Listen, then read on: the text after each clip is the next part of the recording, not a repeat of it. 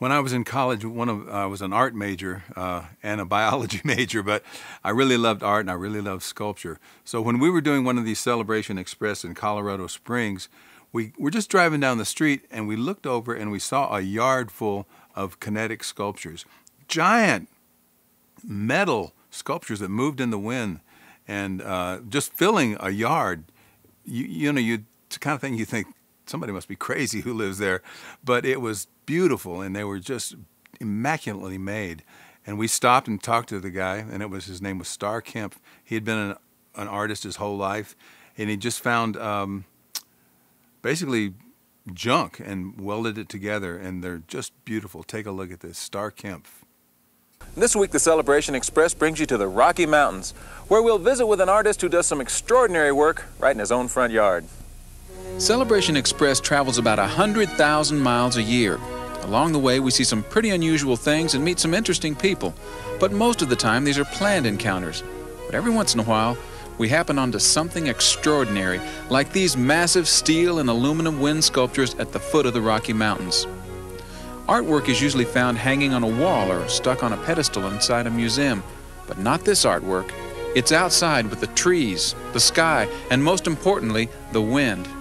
These are giant mobiles, welded metal figures given life by the breeze.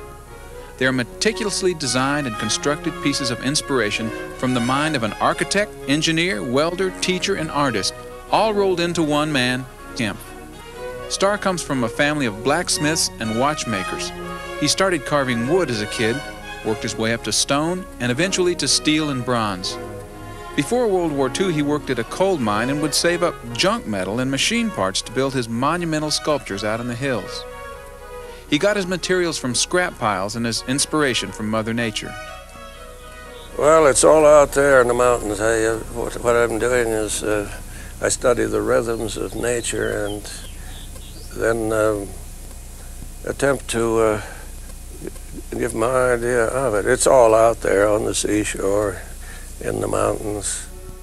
Starr no longer has scrap piles from which to build his sculptures. He has to buy the raw materials. He doesn't sell the yard pieces because he says he would miss them too much. So he makes cast bronze sculptures which are sold to pay for the metal he needs. The bronzes are different from the garden figures. There seems to be more emotion in them.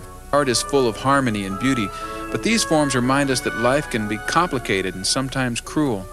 When you look at these, you wonder what Starr is trying to say in his art. There's obviously a lot going on here, but he reminds us that his intentions are not important. It doesn't matter what the shapes mean to him, but what they mean to us. The artist's object is to stimulate the imagination. It's not necessarily to dictate what a work of art says to someone when it is finished. Whatever it recalls from the spectator's own past experience is the important thing, as I see it. In other words, if you have 100 different people, you will have 100 different ideas of the same piece. It's not important, the artist's original idea of the piece. If he has stimulated the imagination of the spectator, he has won. That's the artist's job. Starr Kempf had a tremendous amount of time and energy into his work.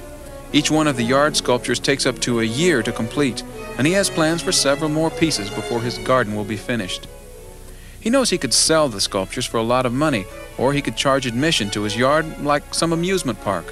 But he doesn't want people to have to pay to see his work.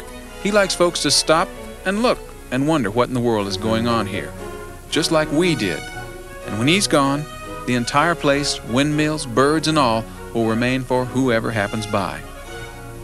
The fact is, the whole thing will go to Park and Recreation, the city of Colorado Springs.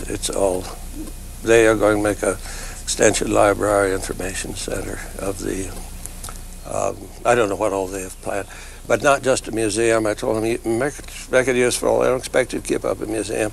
I believe all the sculpture is to be left here. That's why I'm going to build the sculpture garden, you see.